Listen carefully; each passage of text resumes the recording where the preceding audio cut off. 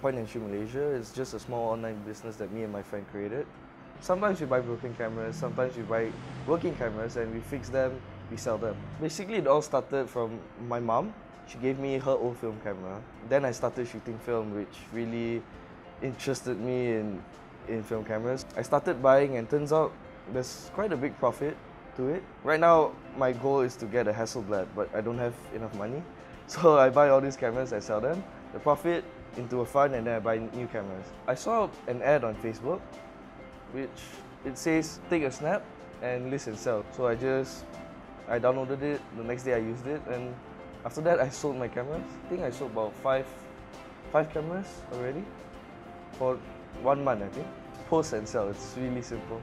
And you can sell really fast honestly. Carousell has helped me a lot. Last time when I started selling cameras, it's hard for me to sell.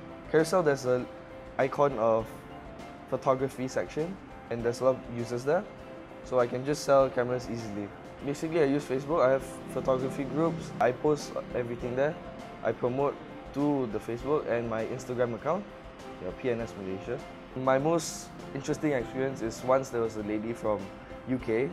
She used Carousell and she contacted me saying that she wanted to buy a camera for her adopted son in Nigeria.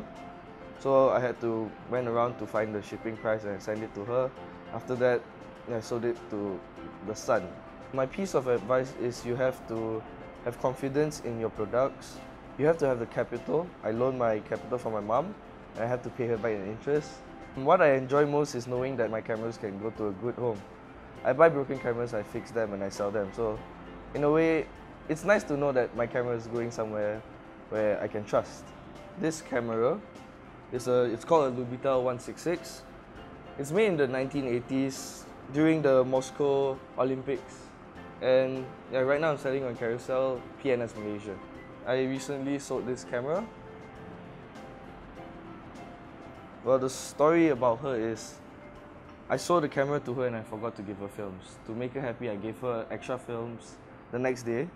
It cost me quite a lot, but yeah, to make my customers happy, I'll do anything.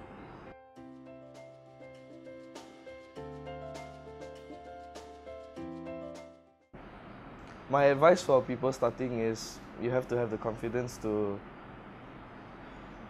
I don't have advices.